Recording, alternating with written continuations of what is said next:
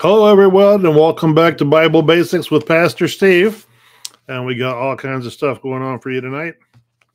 Actually, just a couple of important things. So first off, tonight we're going to be talking about David and the Ark of the Covenant. And it finally, well, not arriving at its permanent home in Jerusalem, but finally arriving in Jerusalem. And that's going to be Samuel lesson 22. We're going to be based on 2 Samuel chapter 6. We are doing a survey of the Bible 1 week at a time. And 1 week at a time, one story per week. Hello, John. Good to have you here tonight.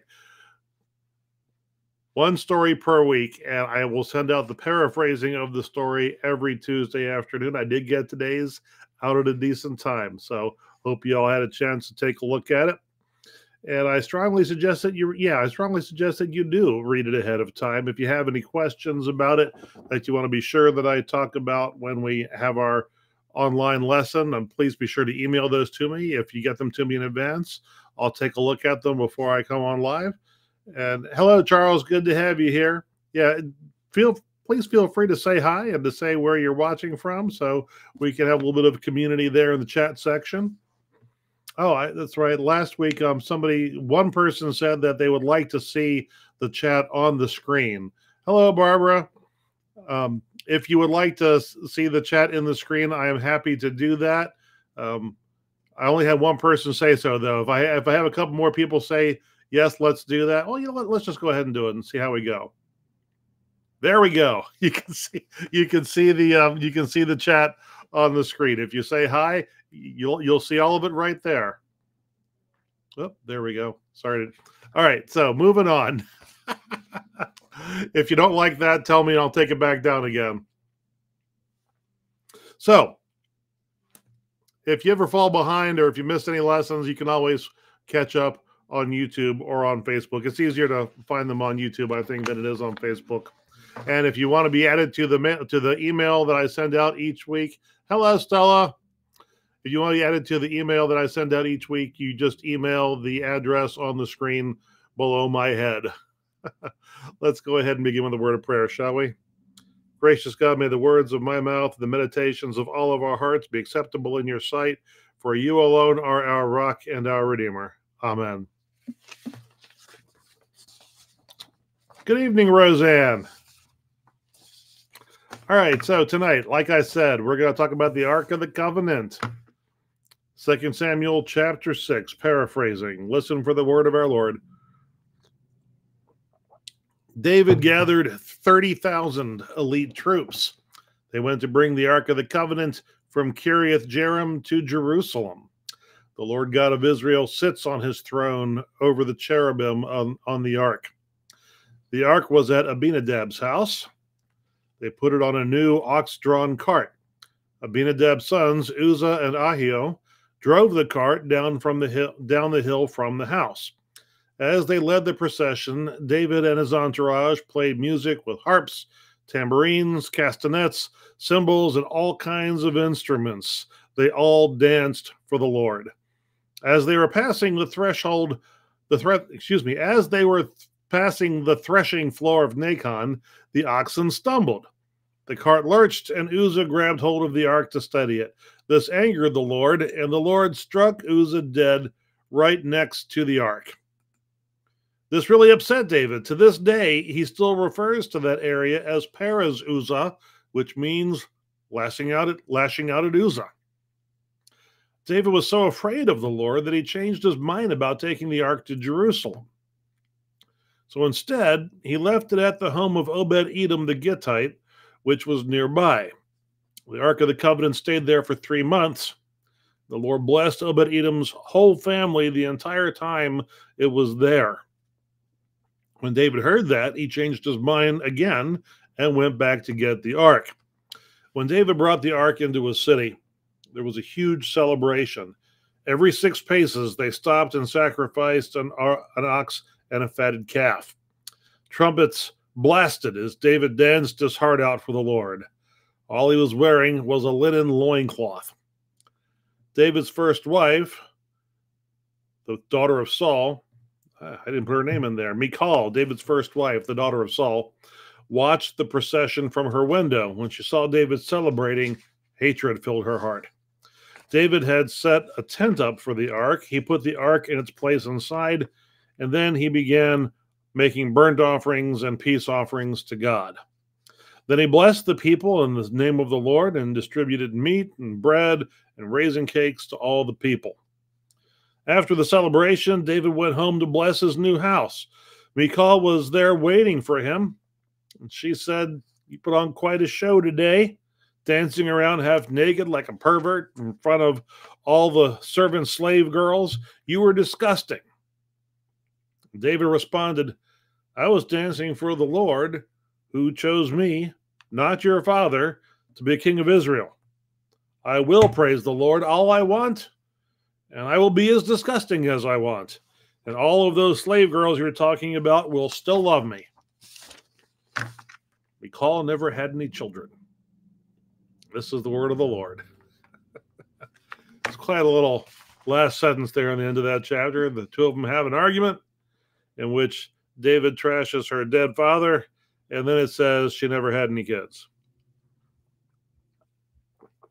So, what do we have to say about this story tonight? Well, first of all, I should point out that there's a theory that the Ark of the Covenant, the lost Ark, was actually lost for a while, because we have not heard of the Ark in quite some time in this story. So there's a school of thought that going out and picking up the Ark wasn't just a simple matter of, oh yeah, it's over at Kiriath Jearim, or that they actually had to find it because it had not been used in worship in quite some time. It sort of had been put there in safekeeping, and maybe not everybody knew that it was there. So at any rate, he gets it, he brings it back in.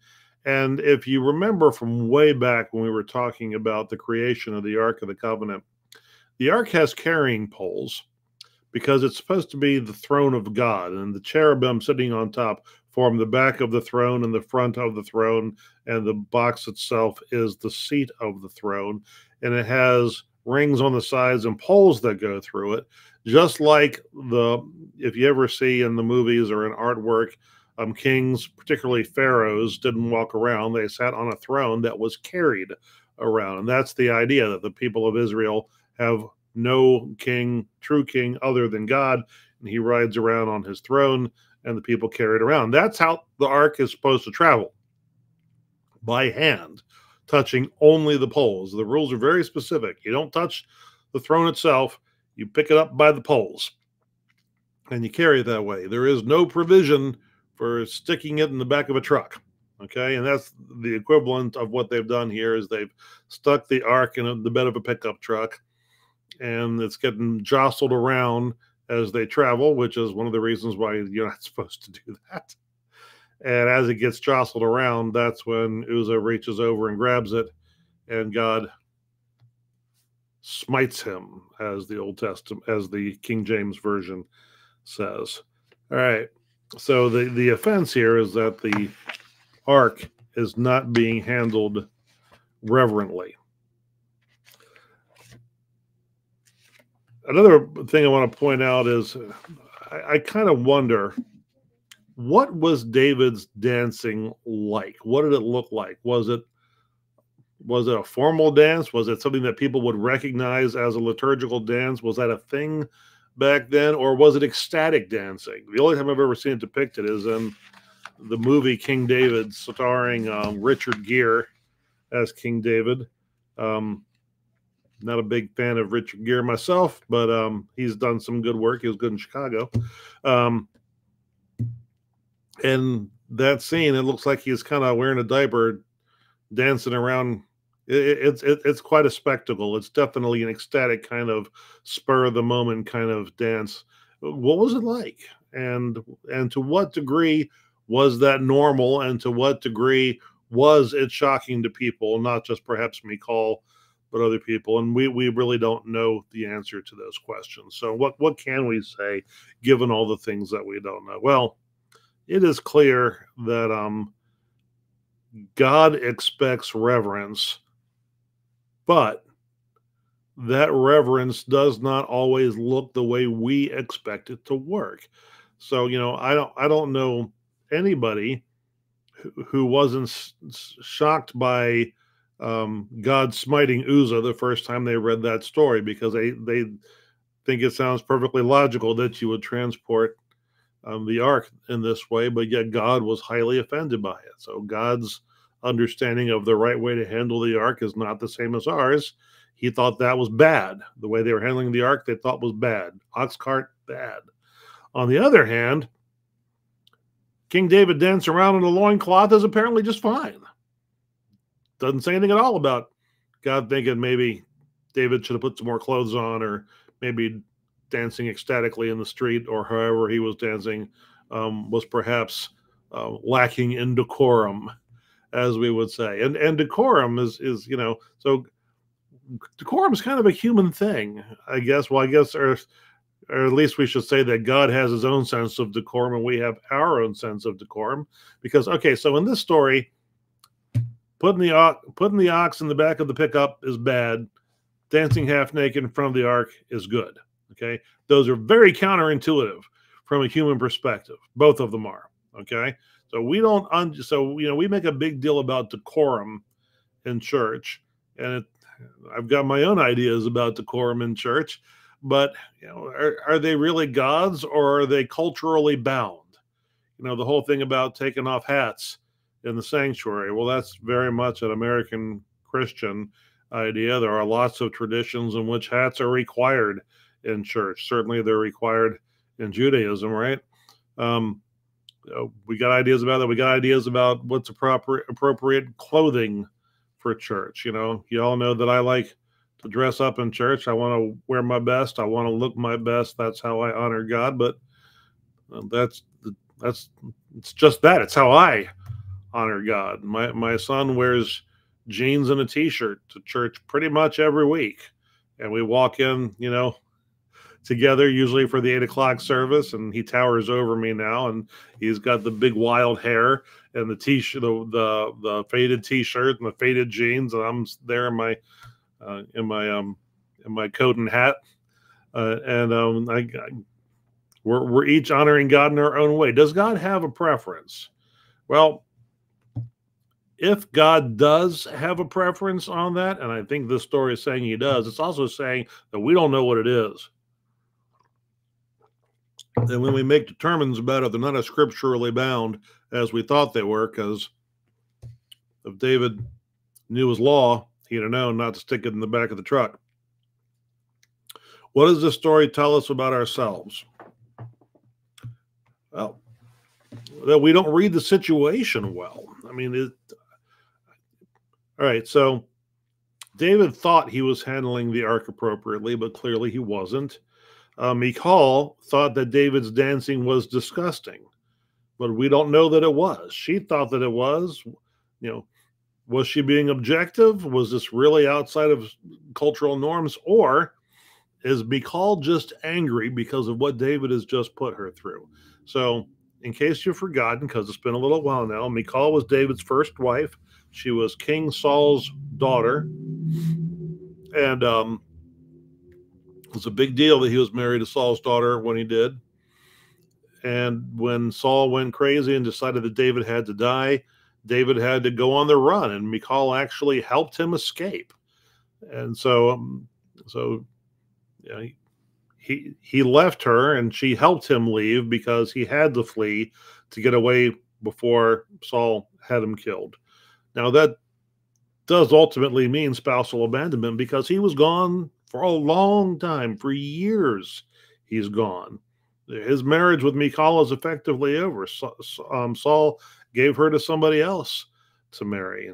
And so when Saul finally died and when David became king, she'd been married to this other guy for years, but David considered her to still be his wife. So he had been and sent men to get her and bring her back. And her new husband was so upset, he followed them crying for miles until they finally told him, we're getting close to where David is now. You better make yourself scarce. And he finally turned around and went home. It's a very sad story.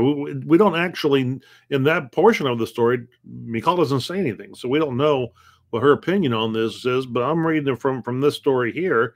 that she had a good life with her second husband and did not need to come back.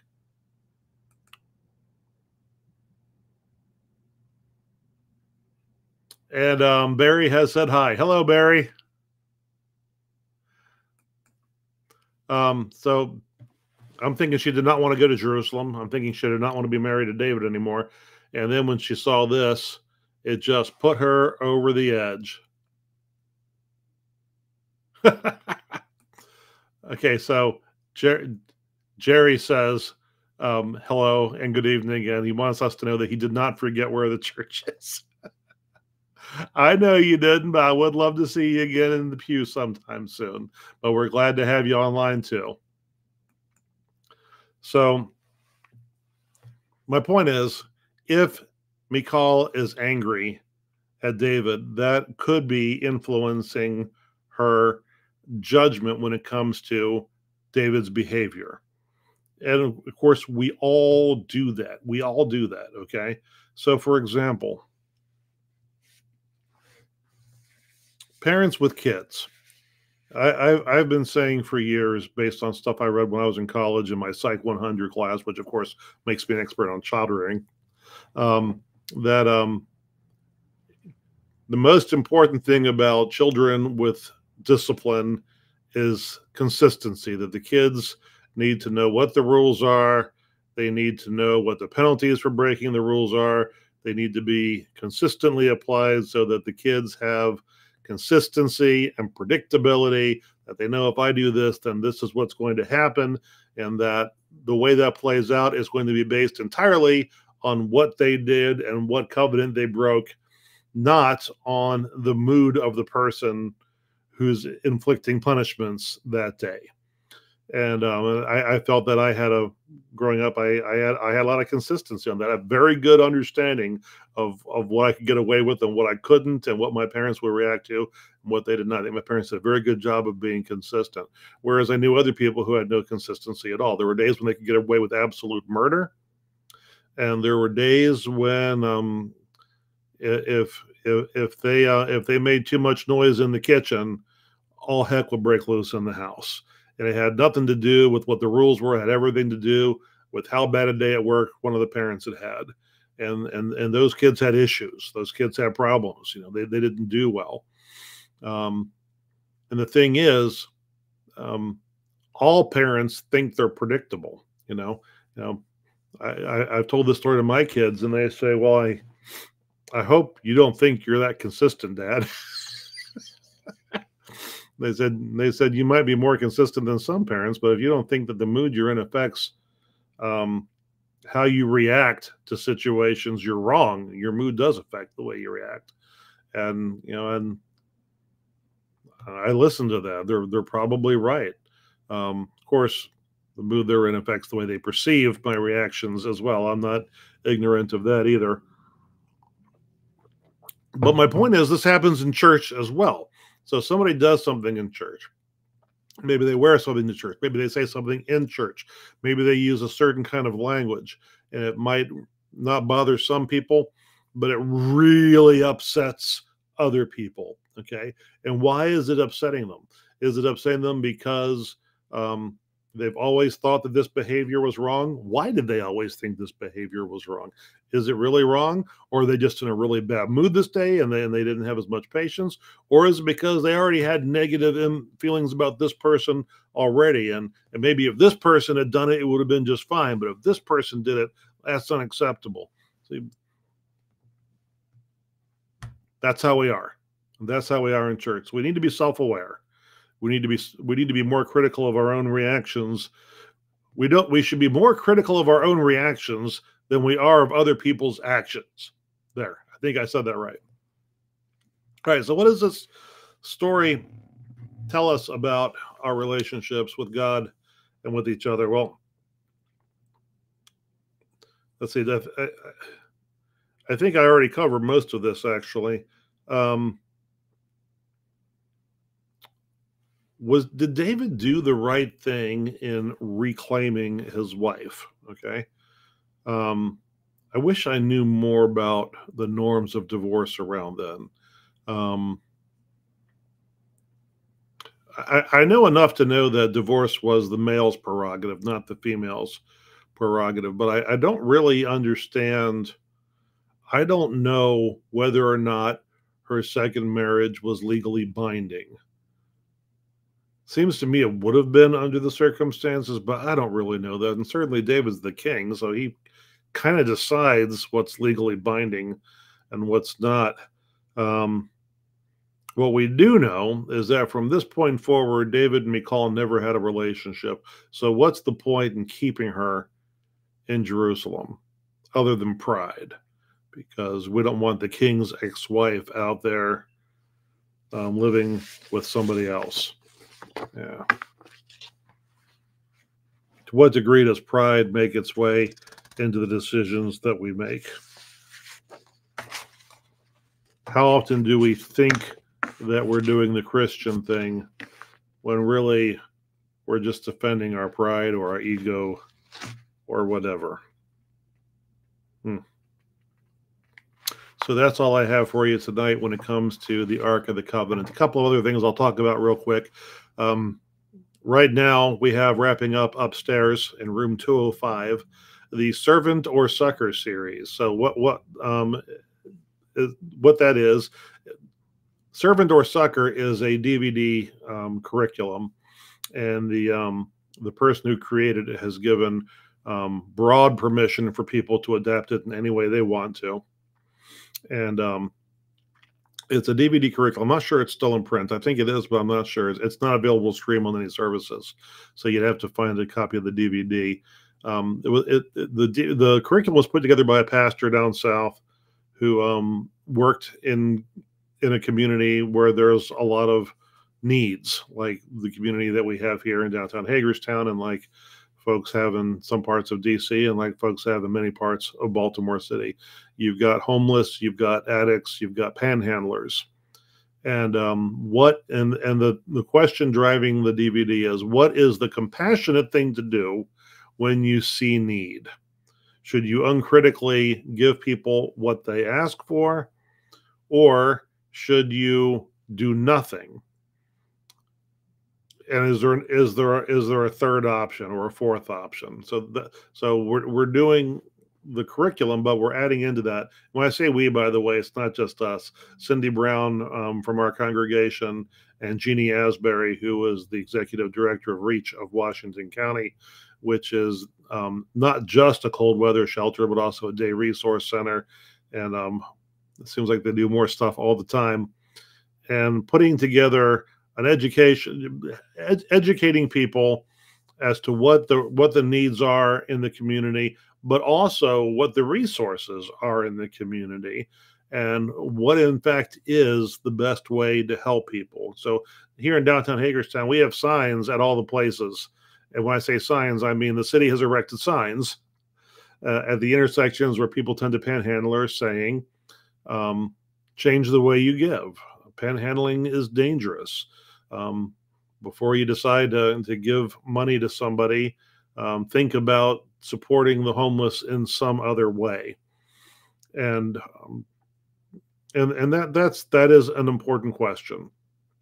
There are far more resources in downtown Hagerstown than people realize. And this is important because addiction is such a big problem, and because it impacts so many people. So, for example, I learned this the hard way. In my very first congregation, we had a teenage girl who clearly had issues. Young teenage girl, like 13, who was, we'll say, precocious. And she was in and out of the church by herself. You know, she'd show up for youth stuff, sometimes for Sunday school. Parents were not bringing her. She was showing up on her own, which is, always kind of, you notice these things. And the day I met her father was a Friday evening. I lived in a parsonage that was located right next to the church, Baltimore City, near public housing, near a train depot. And this guy knocked on the door, and I opened the door, and he introduced himself, and he said, "I'm so and so's father." I immediately knew who he was talking about. Oh, good to meet you. And he began to tell me a story that I've had heard before and I've heard since, which is that my car just broke down. It's right around the corner. I need to get it off the road and preferably to a shop. If not to the shop, at least get it to my driveway. I've got a tow truck driver waiting there by the car. I've got most of the money I need to cover it, but I'm 20 bucks shy. Can you see to give me 20 bucks? And here I've got my daughter's bicycle with me for collateral. I'll leave her bicycle here and you can hold on to it until I come back with your money. Nice. Being a 25, 26-year-old guy, I said, I'm not taking your daughter's bicycle for collateral. And I gave him the 20 bucks. Okay. Because I kind of knew who he was. I knew that like I said, I've heard the "I need a tow" story many times. In fact, back in my hometown, which was a suburban middle class neighborhood, there was a guy in the parking lot of the liquor store near my house. Every Friday evening, he was there trying to get 20 bucks to get a tow for his car. And he always said, "I work for the Army Corps of Engineers. My car is stranded on Central Avenue. I need 20 bucks to get the tow because it's blocking traffic, yada, yada." Every Friday night, this guy was doing that. Hit us several times. So I'd heard the tow story before, but I figured, all right, good chance he's lying, but, that's on him, right? If he's lying, that's his sin, not mine. I gave him the 20 bucks. Told him to take his bike back to his daughter on the way to the road. Next day, a guy comes to the door, Saturday morning. This guy I don't know. He knocks on the door and he says, "Hey, you don't know me, but I live next door to such and such family. I believe the father was here last night." I said, "Yes, as a matter of fact, he was. Why?" And he says, "And you gave him $20, didn't you?" And I said, "Yes." And he says, "Well, what you need to know is that when you do that, he spends it on alcohol, and he's an angry drunk. Every time somebody gives him 20 bucks, he comes home, he beats his wife, and he beats his kids. And that's what happened last night. And I had to listen to it because you gave him 20 bucks. Please don't do that again." So was that on me or was that on him? Well, you could argue the first time it was on me, except for that a voice in the back of my head said, "You probably shouldn't do this." But I let guilt get the better of me. So I don't give out cash anymore. In that particular community, I took somebody all the way to the train station one day because his story was he needed a ticket to go back down south to home because he'd given up on Baltimore. I said, "All right, I'll get you a train ticket." "Oh, no, you don't have to do that. I'll just give me the money." "Oh, it's no problem at all. The train station's about a mile from here. I'd be happy to give you a ride. Come on, get in the car." And the guy got in the car with me. I let him get in my car. And I took him to the car. I took him to the train station, got all the way up to the counter. The guy turned around and walked out of the station. He needed money for something else, something illegal. So I would discourage giving cash to panhandlers. And the great thing about here in Hagerstown is I got a stack of these. I got two things in my car door. One is a stack of these, and the other is a package of Narcan. Haven't ever had to use the Narcan, but I know there are people in the church who have used Narcan, so I'm ready. I'm sure my day will come. I got the Narcan and I got this, and this is a list of all the different resources that are in Hagerstown, and how to find them, how to reach them, and it's got a list of all the shelters, all the support centers, all the different places, the meals and soup kitchens. Every day of the week in downtown Hagerstown, there is a place to get a free hot meal. Many days, more than once. So when somebody says that they haven't eaten in days, if they're not new to the Hagers, if they've been in the Hagerstown homeless community any length of time, that's simply not true. They know where to get food, and it's not like the old days. We call them soup kitchens. They're not soup kitchens. It's not like the old days. We feed people, we don't just give people mush. We feed them pretty decent. Um, I mean, everybody I know who works at a soup kitchen is more than happy to eat the food that they serve to others at the soup kitchen. It's fine. So there's that. There's hotlines to find whatever you need, and that is what I give to people. If you must give, if your conscience just won't let you, refrain from giving money. Although I would encourage you to refrain from giving money, at least give it to them with this, because here's the thing: if you're not going to give money, that doesn't absolve you for responsibility, okay? Because usually this is somebody who needs to be in treatment, or at a bare minimum harm reduction, okay?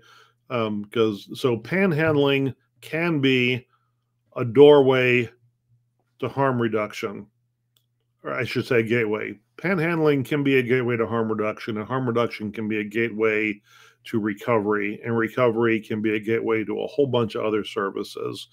And as Christians, we can't just ignore what's going on. Now, if you want to ignore the panhandler because it's not safe and it's an intersection or whatever, that I totally understand, especially if they're the aggressive squeegee guys in Baltimore. But you can't ignore the problem entirely. There's a zillion ways to deal productively with the problem, and in fact, there are phone numbers on this list you can call and say, hey, there's homeless intervention folks, and they're limited in what they can do. I'll tell you about that in a minute. You can call. What's the one I want people to know about? If you're in Hagerstown, Potomac Community Services.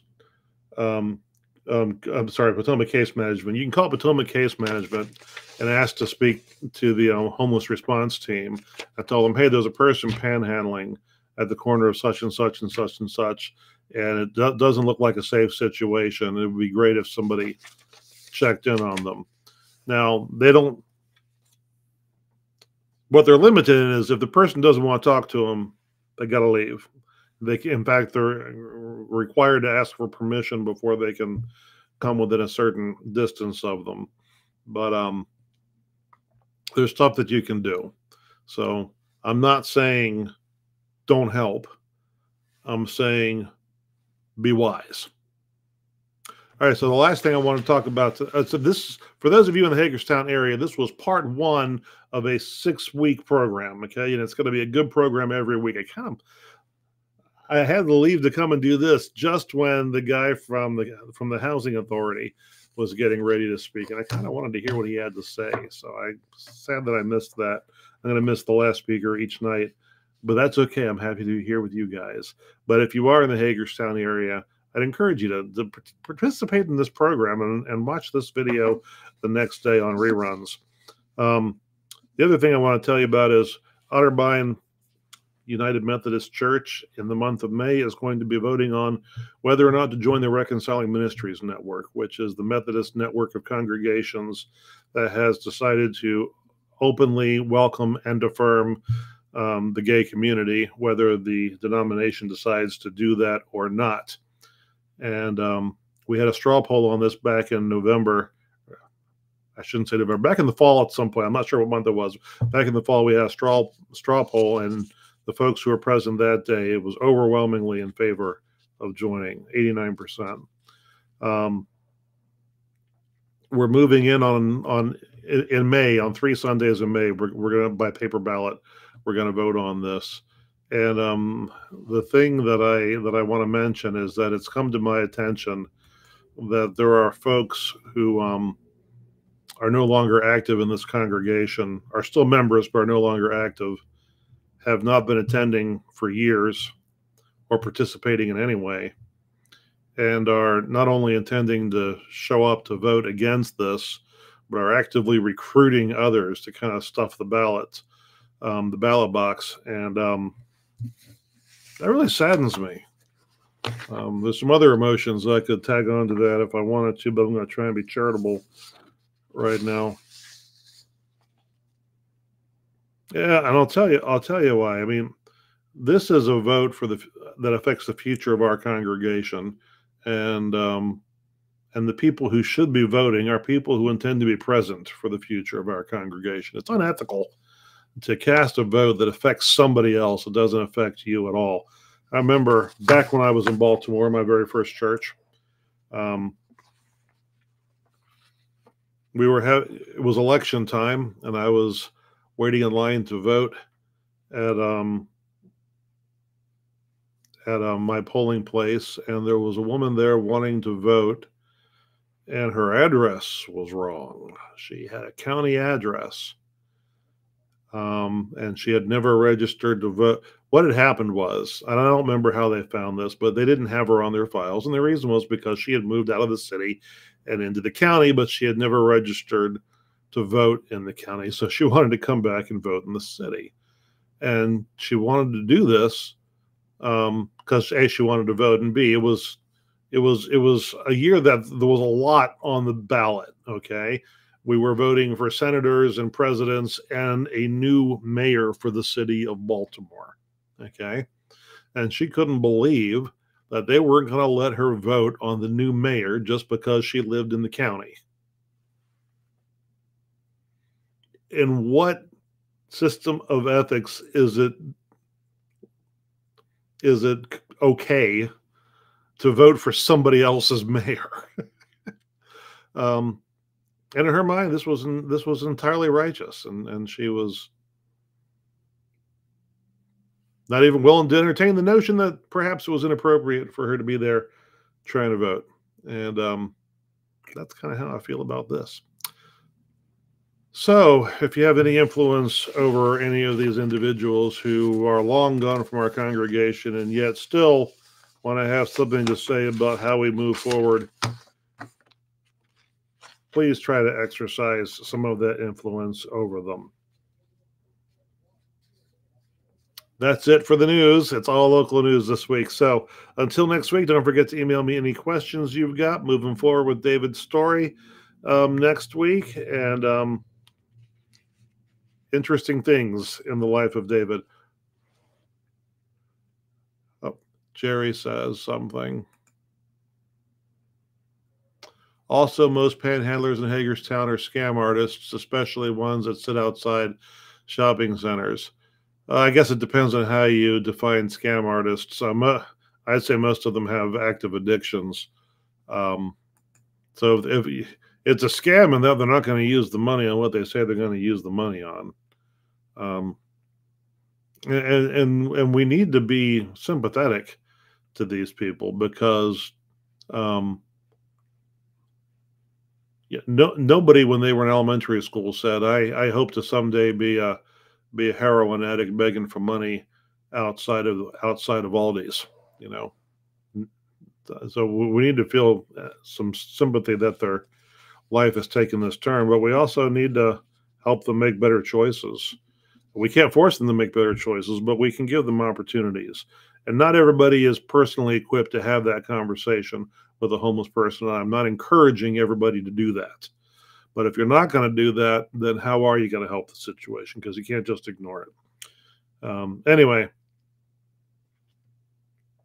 and I do feel for some of these folks. I've had people come up to me just recently, hey, it's my birthday and I haven't eaten anything all day. And the guy's got sores all over his face from scratching.